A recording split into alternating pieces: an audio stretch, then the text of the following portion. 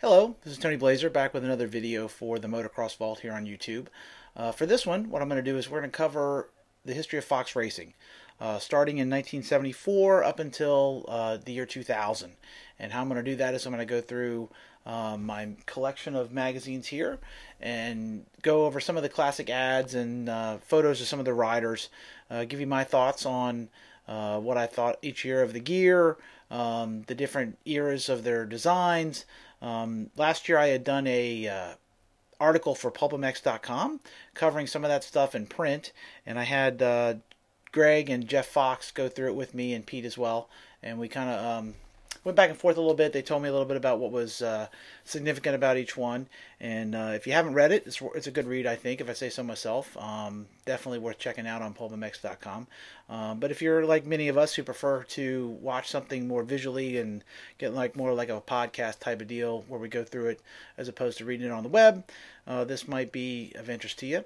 Like I said, I'm going to go through starting in 1974 and up through the year 2000, and we'll go year by year, and I hope everyone enjoys it. So here, without further ado, is the history of Fox racing. The origin of Fox racing goes back to the early 70s with the founder, Jeff Fox, who is most certainly one of the most interesting people in the industry in terms of his background before he got started into motocross and motorcycle sales. Jeff was a physics professor at Santa Clara University in the late 60s, raising a young family, and he had kind of dabbled in enduro motorcycles and a little bit of motocross stuff, but was not really taking it seriously at the time. Like I said, his main focus was teaching. Eventually, Jeff would run into a gentleman by the name of Ian McLaughlin, I believe I'm pronouncing that name right, who was a manager at a local Yamaha dealership he frequented.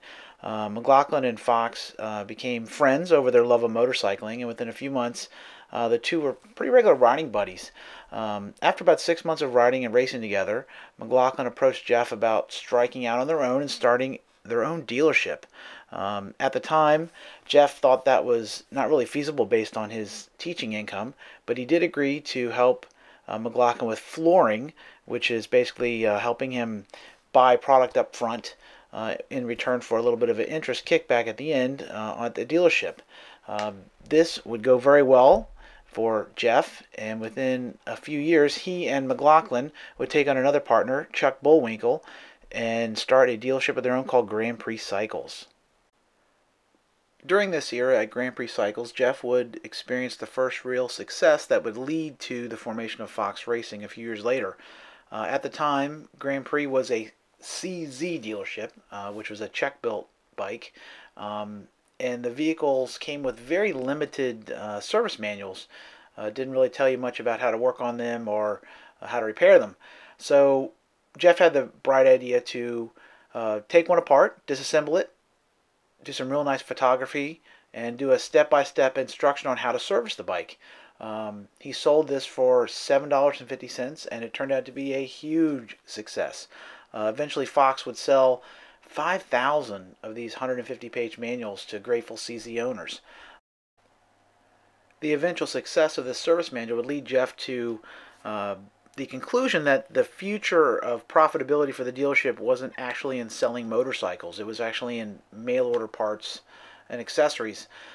This would unfortunately lead to a bit of a disagreement with McLaughlin, who thought it was a much better idea to try and open more dealerships to sell more motorcycles, not try and sell things like handlebars and stuff through the mail.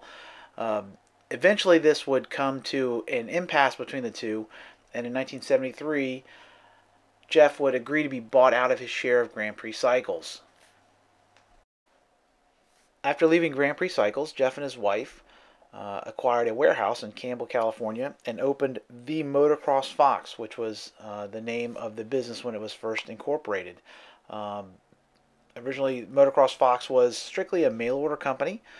They sold all sort of different aftermarket parts and equipment, but did not have anything that was really under their own name initially. As you can see here in 1974, Fox, or the Motocross Fox, as it was called at the time, didn't have a logo yet. That iconic fox head logo that was the first image in the video here had not been commissioned yet. It didn't make an appearance until a year later in 1975. Originally, Jeff had the feeling that a logo wasn't really necessary for his brand, but he was encouraged by the ad agency that they used to provide one. So he commissioned Bob Baptiste to draw something up for him. The logo cost him $300 and certainly stands as one of the best investments in motocross history. As even today, if you see that logo, you definitely know it's Fox Racing. After starting the mail order business, one of the earliest successes of Fox Racing was a rebuild kit for Coney shocks. At the time, even the most high-end shocks were not rebuildable, and Jeff came up with a kit that allowed them to be serviced. In 1975, that would lead to the involvement of Jeff's older brother, Bob. Bob was a physicist and an engineer in his own right, and Bob had designed an air shock while actually tinkering in his buddy's garage, and worked out a deal with Jeff to develop shocks for the new company. Long travel suspension at the time was just starting to take hold, and Motocross Fox was in the perfect place at the perfect time to take advantage of the huge increase in interest in aftermarket suspension. To say the Fox Air Shock would turn out to be a major success would be quite an understatement. Basically, in the late 70s, if you were running dual shocks, the shock to have was a Fox Air Shock. It would find its way to all sorts of high-end motorcycles, including factory Hondas like the one you see here with Brad Lackey running it in 1978. I had one on my 78. Quite frankly, I never could figure out how to make it work right, but my knowledge of the whole thing was very limited. I think if you set it up right, it worked very well. I'm sure it probably suffered from the same kind of stuff you'd have now where as it got hot, air pressure would expand and what have you. This was early days, but it's pretty intriguing when you think that they had this technology in the late 70s, and then you still see people experimenting with it even today. Now here's a really cool ad from 1977. This one is highlighting Motocross Fox's new race team. At the time, Jeff had the idea that in order to expand their business, it might be a good idea to start a team to get a little more high profile for their brand. The original team featured Mark Barnett, Pat Richter, who was actually one of the early development riders on the Airshock project, and Steve Wise. You can see them all here in this ad as well with Barnett's 322 Suzuki. When the team started, Motocross Fox was still primarily just a hard parts distributor. They were selling, like things like handlebars and miscellaneous pieces for your motorcycle, but it turned out the gear was going to be the big takeaway from the team. After everybody got a look at the cool orange and yellow gear the guys were riding, people started calling into Motocross Fox to see if they could get a set. And it didn't take Jeff very long to figure out that there might be a little bit of money in making some motocross gear. Now, one interesting thing you do notice in these early ads and catalogs for all the gear manufacturers actually is there's a lot of cross-pollination going on. If you look at this ad for one of Fox's early boots, it's actually a Hallman boot, which is really the current Thor. Torsten Hallman Original Racewear is where the name Thor comes from. And this is a Hallman boot being sold by Fox. Fox also sold JT Racing gloves early on. Like I said, they weren't really able to stand on their own at this point. They really are selling other people's products. Fox would eventually sell a version of an AXO boot as well. They are really more of a distributor than a actual manufacturer at this point, and these early products reflect that. In 1977, Bob here featured second from the left, and Jeff, who is dead center, decided to separate Motocross Fox into two separate companies. Fox Factory Inc. would be the suspension end of the business run by Bob, and then Motocross Fox would continue to be a hard parts and apparel supplier. At the time, that seemed like a really great idea because the whole suspension boom was in full swing. Long travel suspension was a big deal. Air suspension was a big deal. But actually, shortly after they made this split, the bottom fell out of the aftermarket shock business. In 1977, Fox had sold 10,000 pairs of shocks, but by 1980 that number had dwindled to a paltry 1,000. In response to that precipitous downturn, Bob Fox diversified his business And instead of folding up shop, he expanded his suspension business to include automotive, bicycle, and ATV applications. Today, Fox Factory Holding Corp., as it's known today, the former Fox Factory Inc., is one of the largest publicly traded suspension companies in the world with a market cap over $1 billion. So that certainly turned out to be a pretty good move for Bob. And like I said, Fox, if you look at like a Ford Raptor or a high-end, even like a lot of high-end aftermarket trucks to this day, they're going to have Fox shocks on them. And that all started right here in 1977. In 1979, Motocross Fox decided to get serious about the gear business by partnering with Yoko out of Finland to produce a new line of gear they called the Super Fox line. It featured a set of gloves, some pants, and Super Fox boots. Yoko is well known for its quality and would later help companies like AXO Sport expand into the gear business in the early 80s. The Super Fox line had Brad Lackey as one of their sponsored riders. Brad was the first high-profile rider really to be paid by Fox Racing, and they had a long-time relationship with Brad going all the way back to the early 70s. Brad had been one of the early Fox air suspension testers when they were first trying to break into that business, and had been one of the people running the Fox air shocks on the GP circuit for several years. Jeff told me, though, that he thinks that emphasizing GP guys like Brad and Graham Noyce probably wasn't a great marketing strategy in the late 70s. Even in, by this point, which would be 1979, 1980 era, the interest here in America was already shifting towards the American riders, and guys like Bob Hanna, Marty Smith were much more popular here. The days of Roger DeCoster and Heikki Mikkola being real big draws in America were kind of drawing to a close, and by betting on the GPs, I think Jeff felt like he maybe made a mistake there. While Fox may have missed the mark a bit by backing Noyce and Lackey in the late 70s, they certainly hit a bullseye by getting Mark Barnett as he was just becoming a star. Barnett was one of the early members of the original Motocross Fox squad, and when he finally got moved up to the factory Suzuki squad, he stayed on Fox.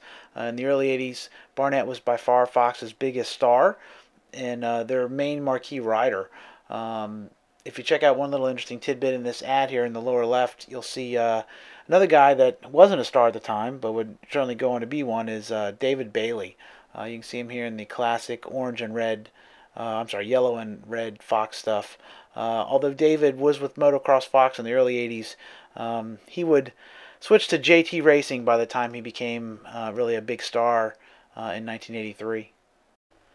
In 1982, Fox released a couple of big hits, two of their most successful products of the early and mid-80s, the Dirt Paw and the Pawtector glove.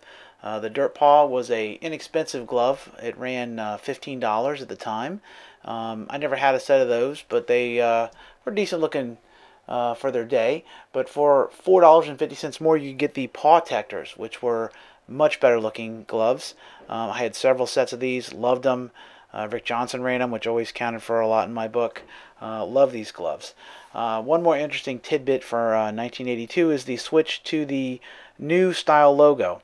If you look here at the logo as it pops up on the lower right, you'll see that it has both styles, both the Motocross Fox, which is the classic Motocross, and the new Fox head logo with the O replaced by the original 1975 logo. This would kind of go this way for 2 more years, 84 and 85, and then in 86 they would drop the Motocross part of it completely and just go with the new school Fox head logo.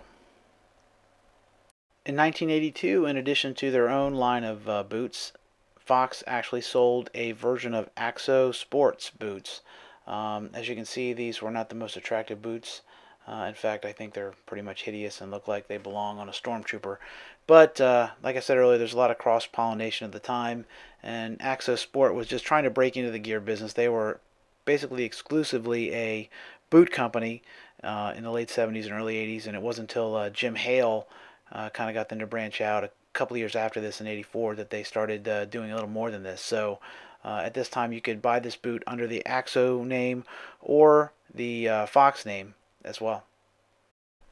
In 1982, Fox had quite a stable of riders under their tent. This poster was done by French distributor of Fox Racing, Yves Cosson, and it shows the 82 sponsored riders in Fox's stable.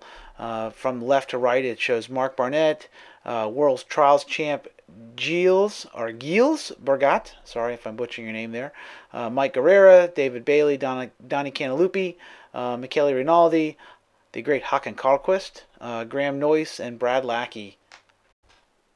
In 1983, Jeff Fox partnered up with Kenny Roberts and Brad Lackey to introduce a new line of casual wear called Fox Action Wear. As you can see, the styles were very different in 1983. The shorts are extremely short and extremely tight. I can't imagine wearing this stuff today, but I'm sure I was wearing something similar in 1983. In spite of having such star power as a world champion road racer and a world champion motocross racer, this stuff didn't take off. From talking to Jeff, he thought maybe it was a little too before its time, because obviously this kind of stuff now is all over the place, a big hit. But in '83, it didn't really take off for Fox, and they canceled it pretty quickly. In 1983, Mark Barnett was still by far Fox's biggest star. But one interesting thing you'll see in the ads from this era is Barnett's presence seems to kind of wane a little bit. At the time, apparently, it was becoming more difficult to get him to come out to do photo shoots. He was much more interested in burning 8 million laps through his RM125. So you'll start seeing guys like Greg Fox's kids show up in the ads, which is interesting. Here is an example of what I'm talking about. If you look to the right of the page, the two gentlemen in the retro Fox gear are Greg and Pete Fox, two of the older sons of Jeff, who would go on to run the company after Jeff kind of stepped away from things a few years later. One interesting thing about this ad is the fact that good Lord, is it busy. That background is hideous. And the reason it's hideous is because the gentleman who had been handling Fox's ads prior to this, a gentleman by the name of Jack Lawner, died after a routine hospital surgery right before this, and that left Jeff with the responsibility to lay out the ads in-house. So he did that for a little while, and I guess maybe he didn't realize that was a terrible idea to put these red foxes all over them. There's several of these ads, and they're all just as ugly as this one. It basically gives you a migraine. So obviously, once Pete got a little older, he took over the artistic end of things and did a much better job at it than his physicist dad. Here's an ad from 1985. This is kind of an interesting transition point for Fox. This is just before Pete really comes on board doing a lot more of the styling stuff. He had designed the Roost deflector, which was their chest protector they had in '84 and '85. Not one of my favorite designs, but at this point he's really starting to assert his muscle. I think he's about 16 at this point, which is pretty crazy, but you'll see the influence of his designs pretty quickly. One thing I think is cool about this ad is if you notice the logo design, it's very reminiscent of Miami Vice, which depending on your age may or may not mean anything, but in 1983, 84 era, 85, right around this point, Miami Vice was quite a big deal. I guess '84 was maybe the first year of it, but it was a huge deal on NBC.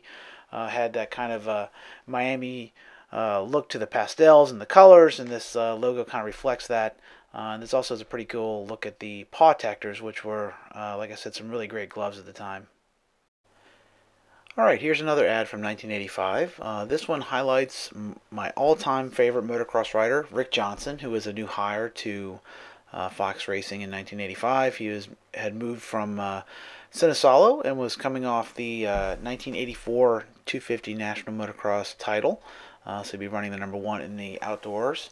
You can see this gear, I didn't really like it that much. The '85 stuff's kind of boring. Nothing really spectacular. That Roost deflector you can see in the upper left is a pretty lackluster design in my opinion. One of Pete Fox's early designs wasn't his best. You do see the nice paw tactors in the lower left, and if you look at the upper left, you can see Fox Racing's new logo design. Like I said, they were transitioning from the Motocross Moto-X logo to this new Fox Racing logo, and you can see basically how the new stuff's going to look. What's interesting too to me is if you look at Ricky, it's amazing how different he looks here, from the hair to the clothes to even the silly pose he's striking on the right. It just doesn't look anything like the guy you'd see in 1986. A year later, he's cool, confident, and just the baddest dude on a motorcycle. And here, although Ricky was certainly plenty fast in '85, he just doesn't quite have that look to go with his speed on the track. All right, here we go. Time to buckle up your seatbelts, because I don't know if there's ever been a more impressive year-over-year change in a gear line than there was from 1985 to 1986 in Fox Racing. This, like I said, is when Pete Fox really starts to assert himself in the design sense at Fox, and his amazing style sense really shows in all the products that year. Everything from the new stadium jerseys to the Comp 2 boots, to the Roost 2 chest protector. Pretty much everything is just really phenomenal that year. I personally had that Rick Johnson replica blue stadium jersey. I lent it to a friend back in high school, and I've never got it back, and I still kick myself in the rear for that one. I wanted a Roost 2. I never had one. I've always been a somewhat of larger carriage, and the chest protector thing never really felt comfortable. It always rode up and choked me, but I always wanted to look like Ricky Johnson. Those Comp 2 boots were actually built by Alpine Star. Again, Fox was partnering with an Italian company to build their boots, but these came out about a bazillion% better than these old AXO Sport ones. The Comp 2s were pretty much the gold standard at the time. They had Velcro closures at the top, which people would laugh at now, but they were pretty common for the time. They were just so stylish and good looking. Everything here is great. I mean, and if you look at Ricky, I mean, just look at his style, from the his gear to his haircut to his poses. I mean, it's just so interesting. I know Pete did all these ads and the layout on them, and they just show such an artistic flair. There's even an early, very young Damon Bradshaw on one of these ads that's interesting to see too. At this point, he was still on minis, but he was one of Fox's up-and-coming riders. But this stuff is so phenomenal. It's great looking. It looks, really, to me, it looks as great now as it did then. I mean, I'm an old man. I guess I'm almost 50, but I thought this stuff was awesome in high school, and I bet if you sold most of it today, it would still sell like crazy. It looks better than most of the crap that's out there now. So definitely timeless, and one of Fox's best years and some of the best era for gear, period. After a rather uneventful 1987, Fox made a couple of big moves in 1988. The first one was the new Paw 2 glove. This was a direct competitor to AXO Sport's incredibly successful Series 29 glove. They were the first one to use an injection molded plastic backing on the glove, which would horrify most modern riders now, who basically want nothing on their hand at all. But at the time, I guess in the 80s, we actually wanted kidney belts and hands not to be broken by rocks. So plastic backed gloves were a big thing for a little while. JT Racing had a similar glove. I think it was called the Flexon, and then Fox came out with the Paw 2 here in 1988. Pretty good looking glove. I tried it. I think I still prefer just the regular foam backed Paw Tector. But like I said, it was basically a direct copy of what AXO Sport had done before. The next big splash Fox made in '88 was actually not a product, but an ad. This one was done by Pete Fox, who shot it, and it featured national champion Rick Johnson doing a kind of a take off of Rodin's Thinker, a very famous sculpture. It shows Rick here wearing nothing, to his credit, brave man, except a Fox Comp 2 boot. And you can see just how incredibly fit Rick was at the time. This was at the height of his powers. He was coming off, multiple national and supercross titles. Basically, this was about as good as Rick would ever get. He would break his wrist a year after this and kind of put his career in a downward spiral. But in '88, he was the man, and it took serious balls to do this ad. Pete, God bless him for having the nerve to try it, and then God bless Rick for having the nerve to do it. It's probably one of the most iconic motocross ads of all time, and definitely one of the coolest ads of the era. After the Thinker ad, Fox launched its second bombshell of the year at Unadilla in July, debuting a all-new type of gear on Rick Johnson, the new zebra print image racewear. This stuff was absolutely insane. Basically, nobody had ever seen anything quite like it. At the time, you had a few kind of avant-garde designs. JT Racing was kind of pushing the envelope with like a Bad Bones look. You also had like a Dalmatian line. There were a few other ones that were out there that are kind of concurrent to this, but nothing quite as out there as these blue and pink safari pants. I got to be honest, as soon as I saw these things, I had to have a set. I wanted them so bad. You have to give Rick Johnson credit because, like I said at the time, this stuff was pretty crazy. Now we think of it as being really indicative of the era, how it was, hugely popular in hindsight. But when Pete approached Rick about wearing this stuff, he easily could have said, hell no. In fact, Pete says his early designs had a lot more zebra print to them, or a little more crazy even than this. But to me, these the combination of the colors, the blue and the magenta pink, it all works even though it shouldn't. I mean, if you look at it, it ought to be ridiculous, but somehow it's not. It's just perfect for motocross. And this stuff was really, really, really popular. Ricky was the first guy to run it. Unfortunately, he was getting ready to make a switch at the end of '88.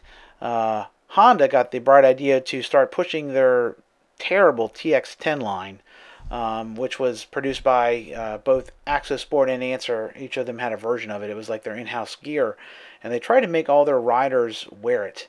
Ricky had a deal with Fox. There was a dispute between Fox and Honda over the whole thing, and he ended up just saying screw it all and going with JT Racing, which was an interesting turn. But anyway, this gear is much more synonymous with Damon Bradshaw, who would move to the factory Yamaha team in '89 and run it in '89. But it was actually Ricky who ran this. He ran it here and then in a couple of European supercrosses as well before making the switch to JT. Like I said, it's much more associated with Damon Bradshaw, but Ricky was the guy to debut it, and man, this stuff was so popular. I think even to this day, Fox Racing has never sold more gear than they did of this particular image racewear. In addition to the really awesome pink and blue, you get the Safari, actually Zebra. Safari was the seat racing seat at the time. The Zebra print in a blue. They also offered a couple of different designs, which this polka dot, black and red polka dot, which looked pretty cool, and this kind of a grid pattern. Was never a fan of the green and blue here on the bottom. That's was run by Jeff Matasevich quite a bit. But the red and blue above it was run by Donnie Schmidt, who was a privateer on Hondas that year, and it did look pretty good with him. By far my favorite, though, is still the classic pink and blue Safari, which still looks good. Like I said, I keep calling it Safari. Zebra print, sorry. Knowing they had a big hit on their hands in 1989, Fox added some new colorways and a couple of new print designs to the image racewear stuff in 1990. By far my favorite of the new stuff was this new spiderweb in baby blue and flow pink. This was the choice of Jeff Matasevich most of the time. While he was leading most of the Supercross season that year, he looked phenomenal in this. It looked great, especially with his custom Troy Lee Designs helmet and the matching Roost 2 in the flow pink. Really a good looking set of gear. Really popped on the track. I mean, it literally glowed. Awesome looking stuff. In addition to the new designs, you could still get the traditional zebra print here in the baby blue or the red, and then a really nice, did like that black and red polka dot gear there on the far right. That was a set that Damon would run from time to time. That looked pretty awesome as well, especially on the Yamaha. Matched the bike really nicely. 1990 was definitely a great year for Fox racing. 1991 was a year of some pretty big changes at Fox. Probably the most significant was the defection of their two top riders. Damon Bradshaw was lured away to AXO Sport by Jim Hale. At that point, Damon had been with Fox since he was an amateur, and it was a pretty big move. The other big defection was Jeff Matasevich, who was second probably to Bradshaw on the team in terms of high profile. Definitely one of Fox's elite riders. He was lured away by a pretty big money deal to RS Taichi out of Japan, which was a manufacturer of mostly road race stuff. Taichi, the guy behind it, had been one of the early development riders in the Honda Elsinore program in the early 70s, and he had kind of parlayed that into a business after his retirement. And Matasevich, along with Larry Ward and some other guys, Jean-Michel Bale, got lured away to go into RS Taichi. I think, if I remember right, that whole deal went south a year later in '92, and Chicken ended up back at Fox after the Taichi deal didn't pan out in terms of payment. In any case, this was a pretty big deal that year. Another thing that changed significantly was some of the style on the gear. That year, Pete at Fox came up with a couple of the more bold designs. After the success of the zebra print, they went with this interesting kind of a skeleton look, which I never liked. Even in 1991, I thought it was kind of weird looking. Wasn't really my cup of tea, but I know some people liked it even then. I always thought it was kind of funny when you think about a sport that where broken bones are a constant concern. You have a skeleton on the outside. The other new graphic was this barbed wire look that Jeff Matasevich here is running in an ad before the season, before he switched. Not really my favorite. Neither one of these were particularly good looking in my opinion. The pants that year were not bad. They were bold colors. You can see here I really like the blue with the kind of a pink, and the pink and green was a great look as well. That was pretty good looking. The jerseys, pretty fair. They're okay. Not my favorite, but as you can see, some of the classics are still in the stable. Like I said, Fox was trying to still capitalize on the popularity of the print stuff in '89 and '88, '90, and kind of trying to keep that business going. But it was hard to keep innovating in that realm, and they were going to keep getting a little more crazy here for a couple of years.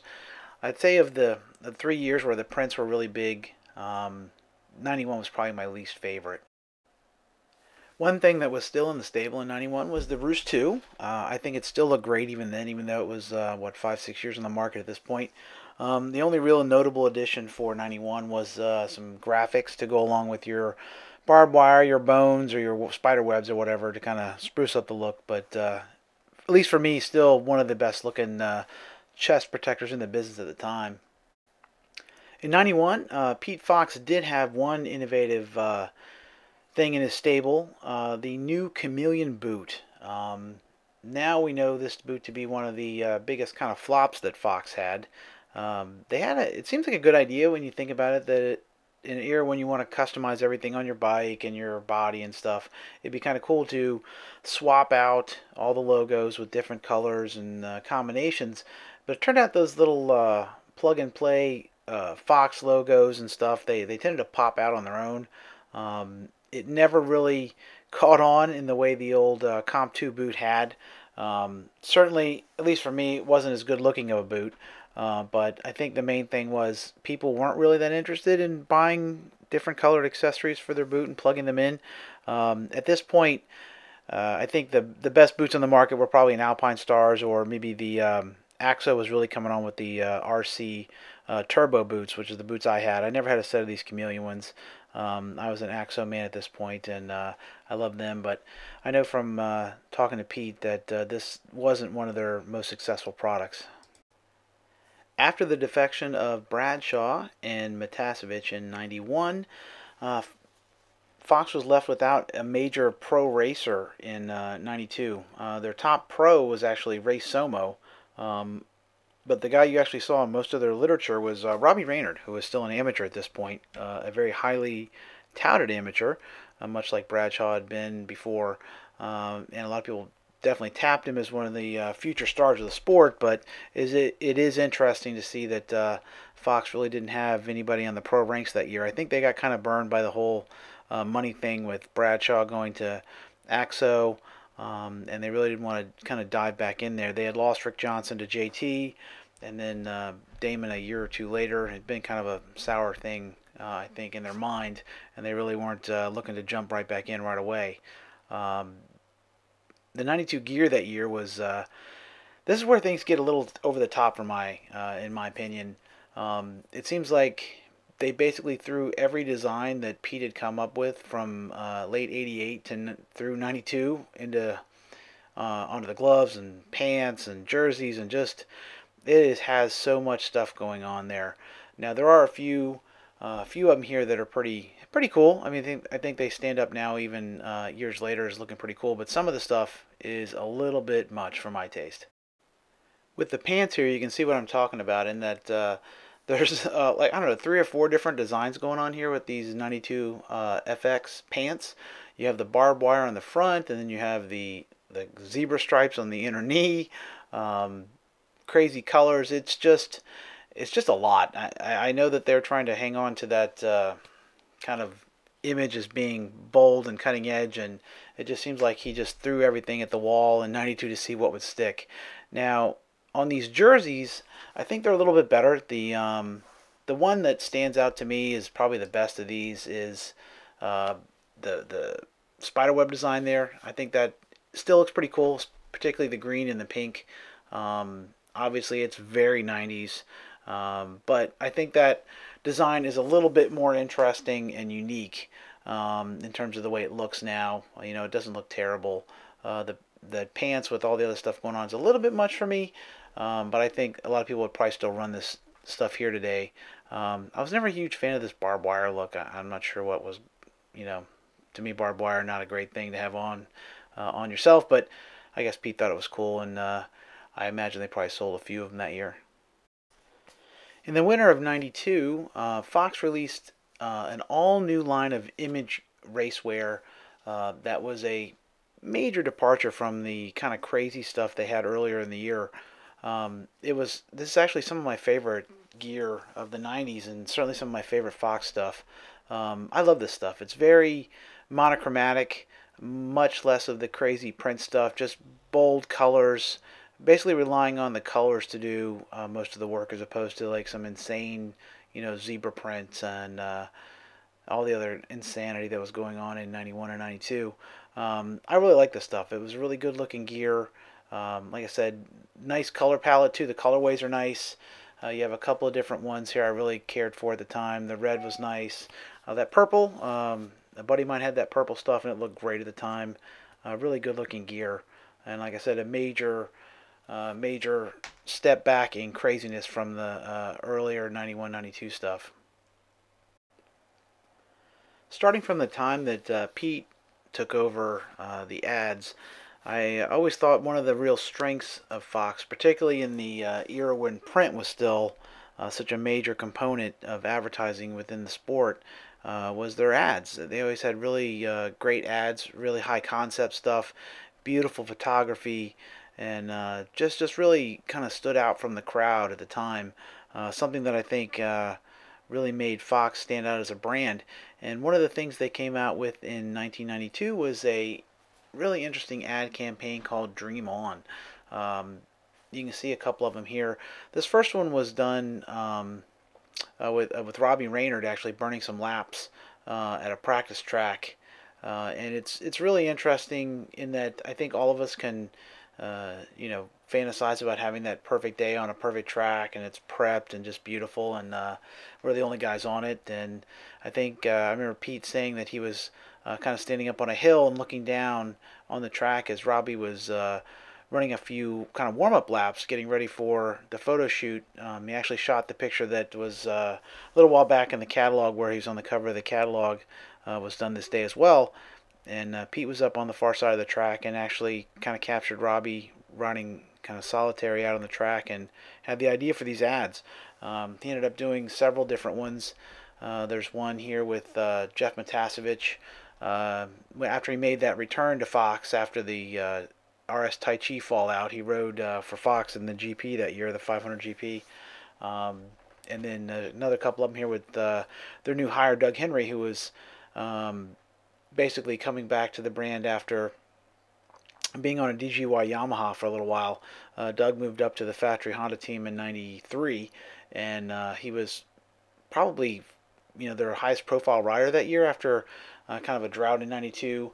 In '93 they had both Chicken back on the brand, and also actually Chicken went to Extreme that year. That's right. I guess Jeff probably rode for them just at the end of the year after the fall of '92, after the Tai Chi thing fell out. So in '93, Doug would be probably, I guess I would be considered their premier rider that year. He certainly did them proud, winning a 125 National and Supercross title that season. In 1993, the Roost 2 was still going strong and looking as badass as ever, and there were a couple new color combos. The purple one here on the left went great with the new purple Image racewear that you can see previously some of the other guys wearing, and that green colorway with the pink shoulder pads was also a great look and looked phenomenal with the gear. Extra points, of course, if you had a custom painted helmet, but even without it, it was a really good look in '93. In '94, Fox took another turn that I really approved of, and came out with some of my absolute favorite gear ever, probably. Certainly my favorite Fox stuff of the '90s, and something that it stands out even today is just being really unique. They came out with a earth toned look, which was obviously kind of a major departure from the neon stuff they had been producing for the last, I don't know, 5, 6, 7 years. This stuff came in like this green here that Doug Henry's wearing.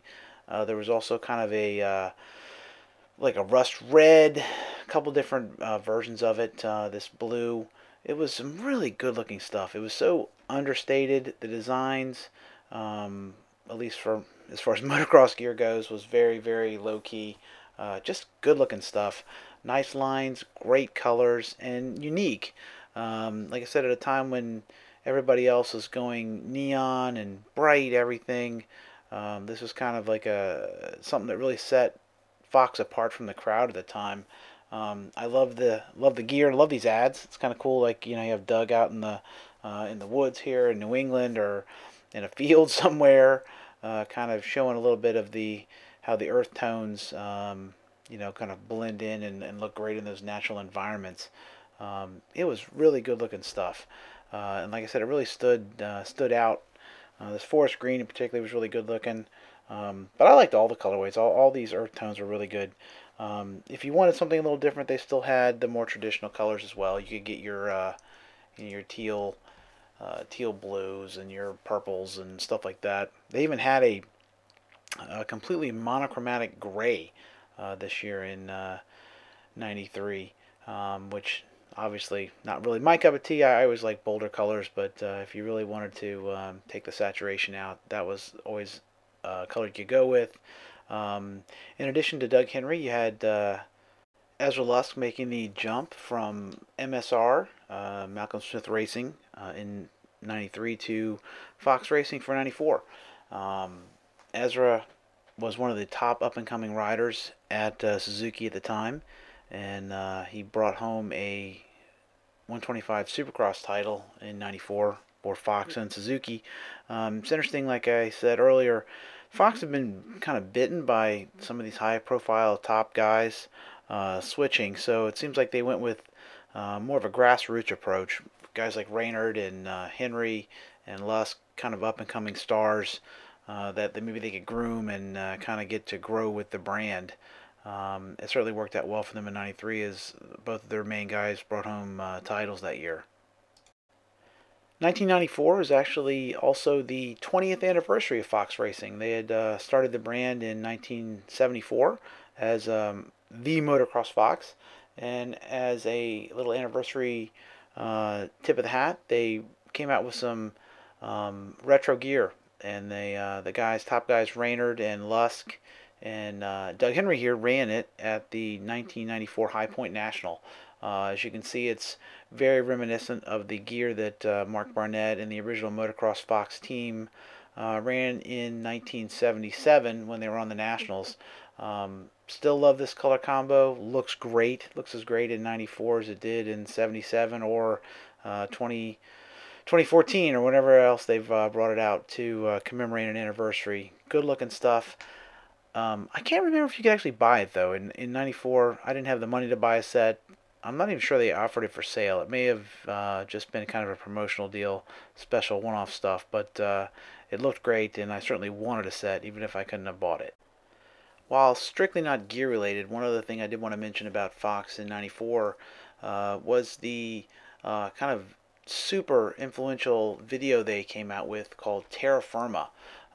This was just about the time when free riding videos were just starting to take off.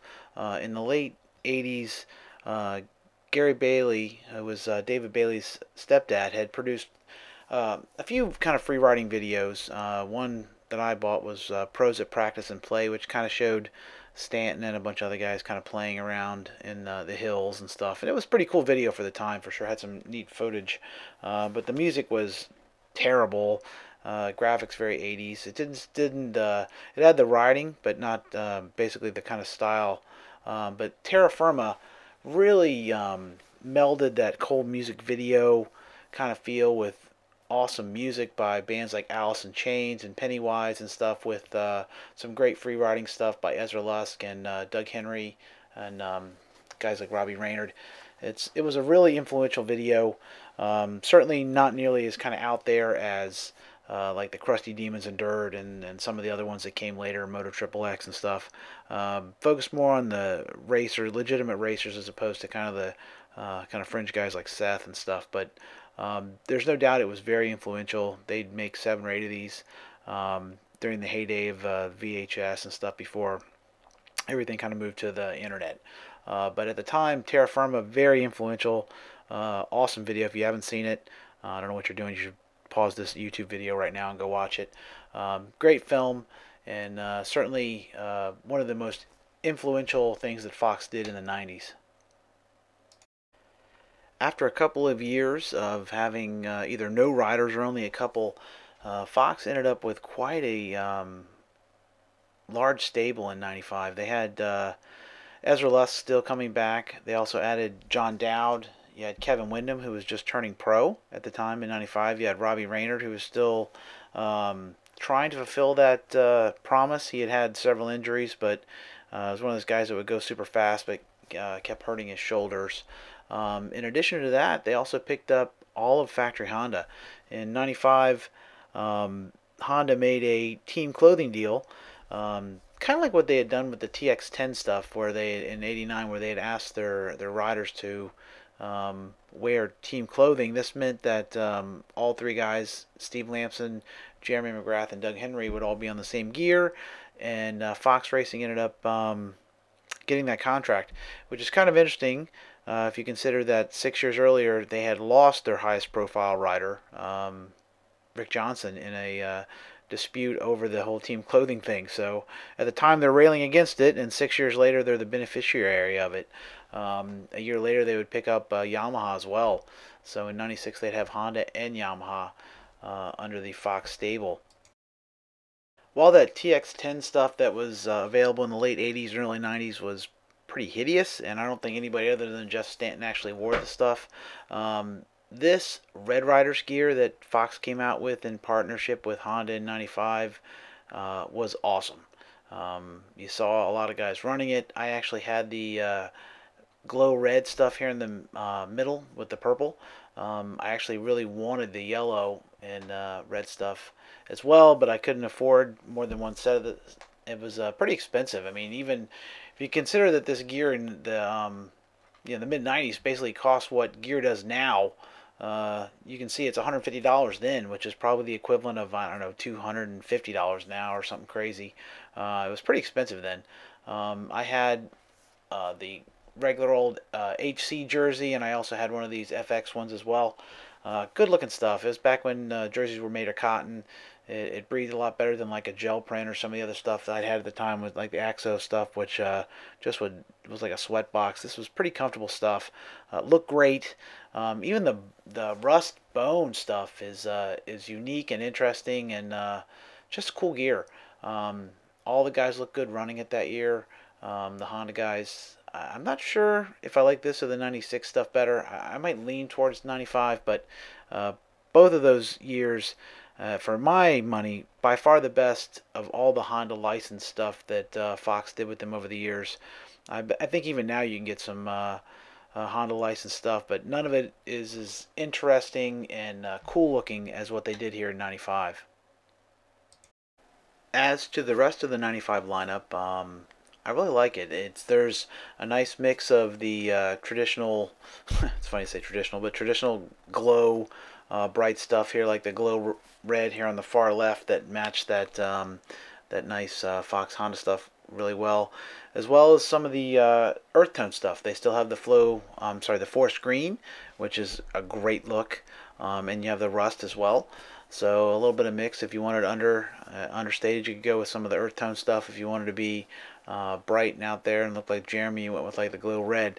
Good looking stuff. The jerseys I didn't really like, as well as the pants. The design on there is a little bit weird for my taste. Not a giant fan of this kind of sublimated Fox logo built into this jersey, or the plain cotton version of it as well. I will say that the color combos look good. I love the forest green and the Roost 2, and the that, like I said, that glow red looks great. It's a great combination. And they added, of course, the updated graphics to give the Roost 2 a little bit of a fresh appearance. Maybe getting a little old in the tooth at this point. It's about 10 years old, but for me, it still looks good. You know, I think it looks better than half the ones you'd find even today. So, Roost 2 is kind of a timeless design, like the old JT V2000 and stuff. It held up well over the years. All right, here we are in 1996, and with the new season comes some new riders into the Fox stable. In 1996, Yamaha was added to the team rider deal that Fox had.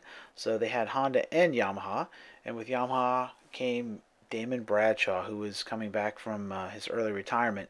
He had come back briefly in 95 at the end of the season, kind of mid-year. I think High Point was the first race he did, but he was on AXO still. Looking pretty good in AXO, as a matter of fact. But with Yamaha signing for 96 to be a team sponsor, Damon was back with Fox for the first time since 1990. They did this cool little ad here with the rebel flag in the background. Damon always ran the stars and bars on his helmet and stuff. Not so sure this is fly today. Everybody's so sensitive to everything that they'd probably be offended by this. But Damon was always kind of a rebel, and this definitely went with his general attitude on the track. As I said earlier, Honda was also back with Fox in 1996, and they had some really great looking gear as well. I love the wing design here on the jerseys. They look great. A little less color choice than there was the year before. Pretty much you just had these two to choose from, but they're both good looks. Like I said, I think I prefer the 95 look, but both Steve Lamson and Jeremy McGrath looked really great in the stuff this year. It didn't hurt that they were both winning literally everything. A lot of guys don't give Lamson the credit he deserves for just how fast he was in this like 94, 95, 96 era. Before Carmichael kind of took off, Lamson was the man. He really was kicking butt these years and looked great in Fox gear doing it. And of course, McGrath only lost one Supercross race this year. He went, I think, 14-1. And then should have won the outdoors too, probably, except he tried a stupid jump at Washougal, if I remember right. No, maybe it was Millville. I think he crashed at Millville trying to make a tabletop into a double. Crashed, hurt his foot, and then basically threw away the title, kind of messed himself up. He was really dominant that year, but they both look great. This is good looking stuff. The rest of the Fox line, pretty nice in 96. Not a bad looking line in general. I like all of these colors, particularly the yellow and purple in this RS jersey. I thought was a really nice, clean design, far less busy than the 95 stuff. The logo was simpler. It's not kind of so artsy. I didn't like this other jersey as much. This FX jersey, the design there wasn't really to my liking. It more reminiscent of the 95 stuff I didn't care for as much. Like I said, the yellow and purple is pretty good look. None of the colors are bad. Just did not like this design as much as the RS. The RS is a much cleaner looking graphically to me. The pants, again, nice looking, nothing crazy. Good colors, nothing too outlandish. Simple design, just clean, not too busy, good looking stuff. In 1997, Fox Racing came out with this ad featuring Doug Henry, and it is probably my all-time favorite motocross ad of any kind. Um, really a moving, powerful ad, kind of highlighting the commitment and the adversity that motocross racers go through. And Doug Henry highlighted that kind of heart. In 1995, Doug had crashed and at Budds Creek and broken his back and had to go through surgery and sat out the majority of the 95 season. In 96, he came back kind of halfway through the year and actually ended up winning a moto at Washougal after, sadly, Honda let him go. Yamaha picked him up. And in 97, Doug was back and actually one of the best guys that year. He easily could have been Supercross champion, but he ended up getting his hand broken in a crash with Jimmy Button midway through the Supercross season when he was, I believe he was leading the points when he crashed. So this ad really kind of highlights that commitment. You can see the scar and then this little tagline, what's stopping you? Basically saying, look at yourself in the mirror and see, how much effort you're willing to put into something. Really moving, powerful ad by Fox. One of the most interesting subplots about the 1997 season was the surprise move of Jeremy McGrath from factory Honda to Suzuki of Troy. At the last minute, Jeremy had left Honda in a contract dispute, and with only a couple of weeks to go before the season started, he kind of was scrambling for a ride and ended up going with Suzuki. At the time, Suzuki was certainly not considered a top-tier team, and Jeremy, when he showed up there, had a lot of struggles. The bike was slow, the suspension. They had the right side up forks on his bike they were using at the time, which worked awesome on the production bike, but weren't really suitable for somebody McGrath's talent on a supercross track. When Jeremy made the move, he ended up sticking with Fox. He had been wearing Fox the previous 2 years onto the factory Honda team, and he would wear it almost to the 97 Supercross title. He'd have a few problems with his bike throughout the year. Ended up, I think, cutting his foot right before Charlotte. Kind of fluke stuff, and then had an issue with a clutch and a flat tire and a bunch of other nonsense. Ended up kind of preventing him from winning that title, and Jeff Emig would end up winning it. But the gear that year looked good. He may not have won very many races, but he looked good on the track. A lot of the credit to that goes to the gear in 97, which was really clean. I like this 360 race wear. Like I said, again, very similar to 1996. The designs are clean. There's not a lot of busy stuff. There's no crazy prints going on here or anything. Just nice, clean, colorful gear. The pants were all nice colorways. I particularly like that Patriot, which is the red and blue you saw Jeremy wearing a lot. Probably my favorite. The jerseys, both designs were clean as well. Not nearly as kind of busy as some of the earlier 90s stuff. I think I kind of prefer the 96 version of this jersey, but the 97's not bad. Both of them are pretty good looking styles. Overall, 97 was a pretty good year for Fox. I like the gear. Definitely one of my favorites of the later part of the decade. In 1998, Jeremy McGrath would switch from Suzuki of Troy after a one-year stint that didn't go so great to Yamaha in Chaparral. Making the move, he would stick with Fox Racing again. So in 98 he would be in Fox and looking great in this. I really love this orange and yellow colorway. Definitely a good looking set of gear.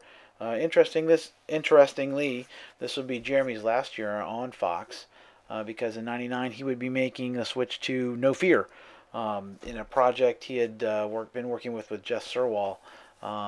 They had kind of branched No Fear out from a lifestyle brand into a motocross gear company.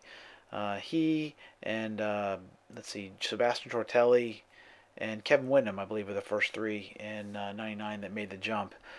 Jeremy would capture a Supercross title here in 1998.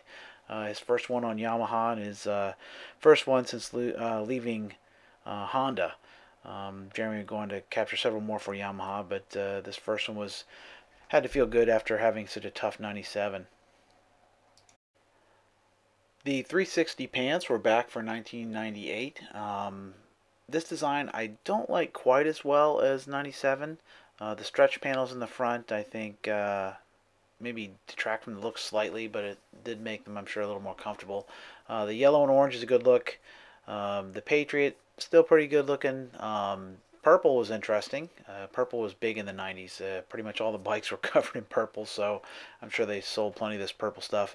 Not bad looking, but maybe not my favorite of the 360 designs. The FX jersey was back for 1998 as well, and again, I like these colors. The purple on purple, good look. Green, all these are actually nice colorways. Good looking stuff. I think I still prefer the '96 design, but I just kind of have a soft spot in my heart for that one. I had a couple of pair of the '96 jerseys, and I never had these. Maybe if I'd owned a set, I'd feel differently. Good looking jersey, just maybe not my favorite of these.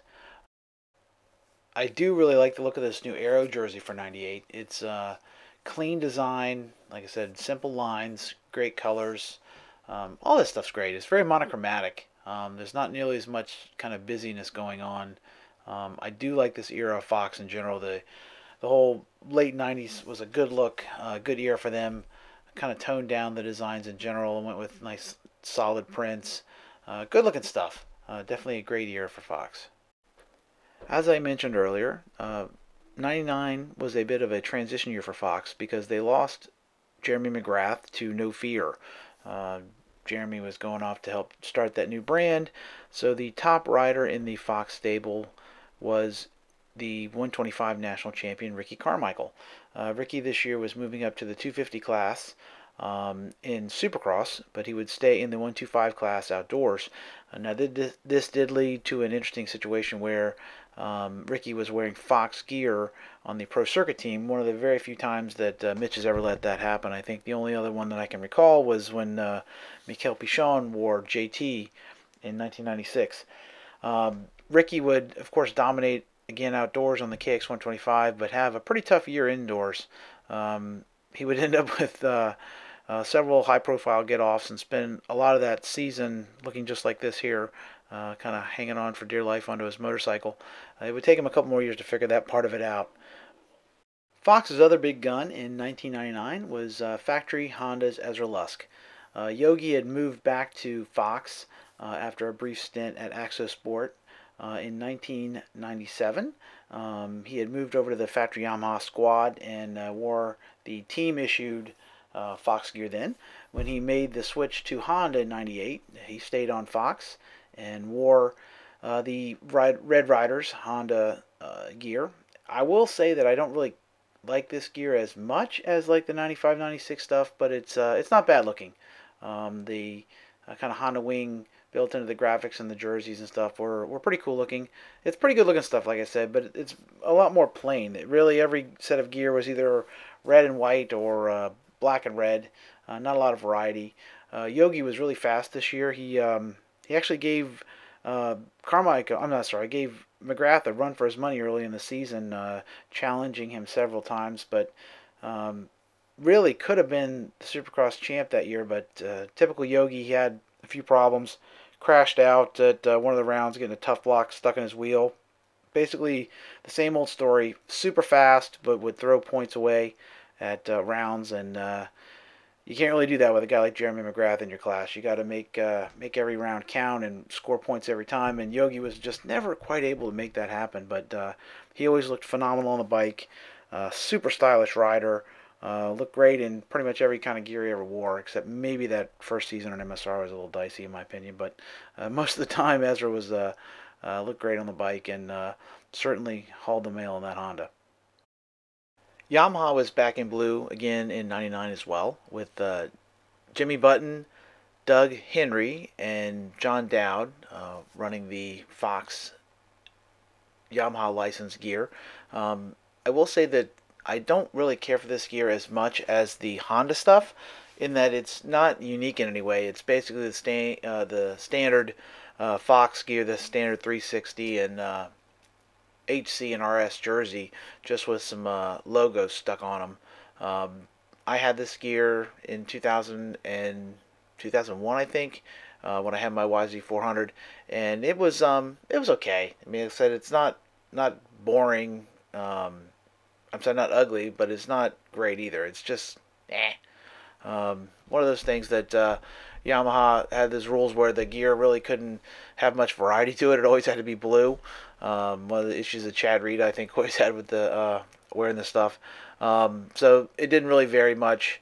It just basically had the the Yamaha logo on it stuck on a regular jersey. So not the most inspired design, but not unattractive, just not amazing either. As to the gear itself in '99, I wasn't a super big fan of this mild redesign to the 360 race pants. The kind of pinstripe on the side, not really my cup of tea. The Fox logo is the classic Fox logo. That still looks good. Also, I'm just not really a big fan of any of these colorways. I loved the yellow when it had like the blue and stuff in it, but this yellow and gray, not really my cup of tea. I did like both the jersey designs though. Both the '99 FX and RS jersey are good looking designs, clean. I particularly like the RS. I really like that design. Like I said, the yellow with the blue, I like that way better than the yellow with the gray. Not a big fan of that. The red and blue is okay looking. Like I said, none of these are really my favorite. The green that year was kind of a dark forest green. It's okay. I mean, none of it's bad. It doesn't look goofy or anything crazy, but maybe not my favorite year for the Fox overall palette in the '90s. 2000 was a great year for Fox Racing. They had Ricky Carmichael moving up to the 250s outdoors and dominating his way to the first of his 250 National Motocross titles. And Fox had some great ads this year as well. I really liked these Motocross Starts Here ads. They're kind of reminiscent of the old Dream On stuff from the early '90s. They show kind of action shots and kind of show the grueling conditions of motocross. This first one here is of Ricky Carmichael. Looks like maybe Millville, I'm not sure, but there's some really deep ruts there, and shows kind of his perfect form and commitment there in the ruts. Great colors, love this gear too. The gear in 2000 was really good looking stuff. Definitely one of the better years for Fox Racing. This early 2000s, actually, all this stuff in the early 2000s was pretty good looking stuff. This second one of these Motocross Starts Here ads has Ricky Carmichael. Looks to me maybe like Southwick, kind of fighting that Cowie in the sand. Those Kawasaki's, especially the late '90s, early 2000s, they weren't the best handling bikes on the track. They're kind of big, tall, heavy bikes. Kind of difficult to kind of get them to shred in the turns. I'm sure Ricky's bike had a lot of trick stuff on it to get it to work, but it wasn't the most nimble machine on the track. Kind of one of the reasons Ricky made the movie set in 2002 to Honda was how kind of far behind Kawasaki fell in terms of technology and the development on the bikes. Who knows if that's true, and I'm sure money had something to do with it, but there's no doubt the Cowies were getting a little long in the tooth at that point. The next two versions of this ad have David Villeman as the star of them. DV was just coming from Europe in 2000. He was new to the factory Yamaha squad. He'd ridden the GPs in '99, and he came out really on fire. He was surprised a lot of people with his speed in Supercross, challenging Jeremy McGrath. I think that, like I said, took a lot of people by surprise, including Jeremy. In 2000, 2001, DV wasn't really able to pull it off as far as the Supercross title goes, but in '02 he was real close. He had won the first couple of rounds and unfortunately crashed doing a Trans World photo shoot before Daytona and separated his shoulder, probably cost him the title. DV was never quite as good outdoors as indoors, but he did. I think he actually won this a round or two outdoors, particularly here in the mud. In 2000, in addition to David Villeman, we had Jimmy Button on the Factory Yamaha squad, and he was riding the YZ426. By this point, Doug Henry had officially retired, and Button was the designated thumper rider there at Yamaha. The 426 was a beastly machine, and definitely took a lot of nerve to ride that thing in Supercross. This Yamaha gear in 2000, the blue stuff very similar to what they had in 99. There was some subtle changes. The logo now has more of a stylized feel to it. It kind of tapers down, and that gives it kind of a new appearance. It's kind of freshened the look a little bit. One thing I did really like for 2000 was the addition of a all-new colorway in the Yamaha gear. Yamaha of Troy was Yamaha's support team. They had transitioned from Hondas to Yamahas in, I think, 99, if I remember right. And this year they had a really cool blue and orange colorway that I loved. I definitely, I had the middle blue and orange jersey here. Definitely a good look. I remember Roncada was hauling the mail that year, almost beat out Travis Pastrana for the outdoor title, and actually won the indoor title in the 125 class that year, and he looked great. This was some good looking stuff, and although the normal Yamaha team couldn't wear it, Yamaha of Troy definitely looked good in it. In 2000, Ezra Lusk was back on factory Honda in the Red Riders gear, but unfortunately Yogi would have a tough season that year. At the first round, he would end up crashing with John Dowd in practice and separate his shoulder, effectively ending any shot he would have at the Supercross title that year. Probably his best shot, considering after this it really was kind of downhill in his career. This year's Honda gear was similar to 99. I don't like it as well as 99. The kind of wing look is definitely minimized in the graphics on the side. Not quite as clean. It's decent looking stuff, but I do prefer 99. I definitely would pick 99 over this. There is one new colorway that I do like better, though. This new gear that adds the yellow wing into it. Adds a little splash of color that I think the gear definitely needs, and really kind of brings it out. I do like this. The yellow wing and the yellow Honda logo on the pants are definitely an improvement for 2000. On the non-licensed side of things, I think there were some improvements made for 2000 as well. As I mentioned earlier, the Fox logo gets a little bit of a taper to it, kind of stylized a little bit. It would become more prominent in later years. This one's pretty subtle, but it has a nice look in these 360 pants.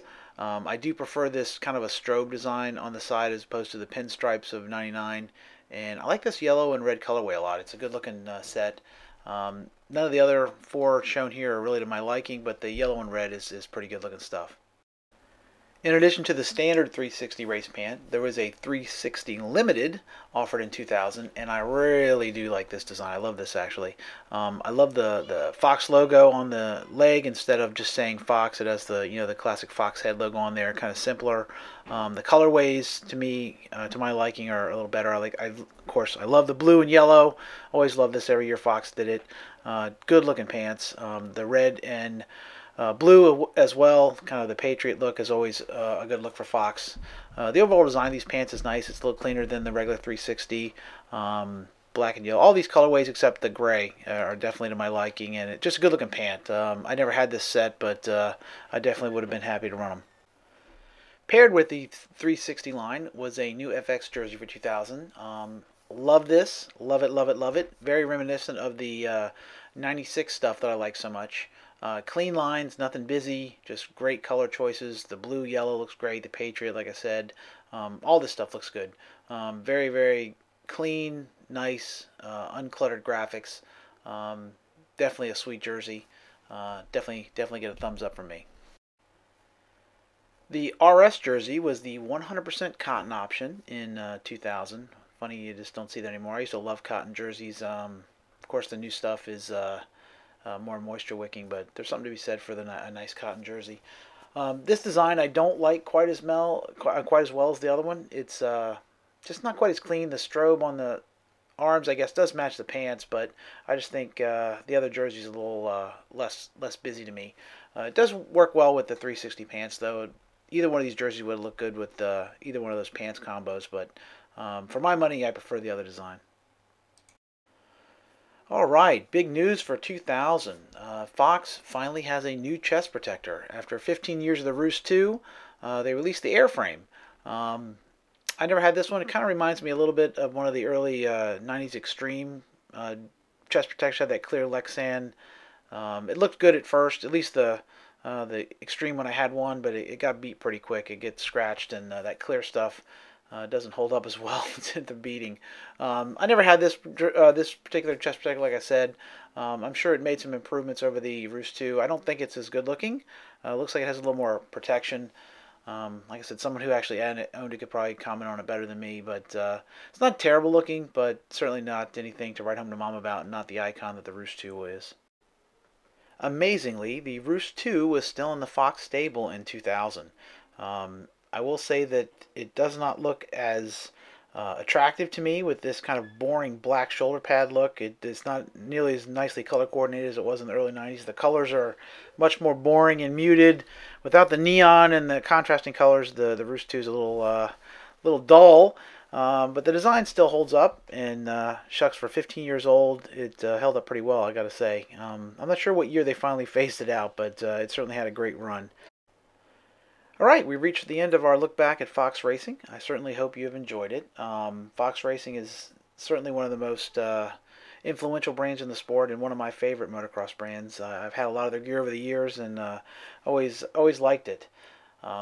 If you're stuck with it this far, you must be a pretty hardcore moto nerd like myself, and I certainly appreciate you taking the time to watch and listen to the video.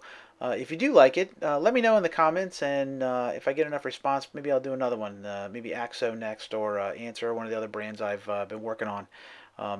This takes a lot of work, but if people enjoy it, I'm sure they're happy to put in the time to do it. So, again, thank you for watching, thank you for listening, and subscribe to see more videos like this.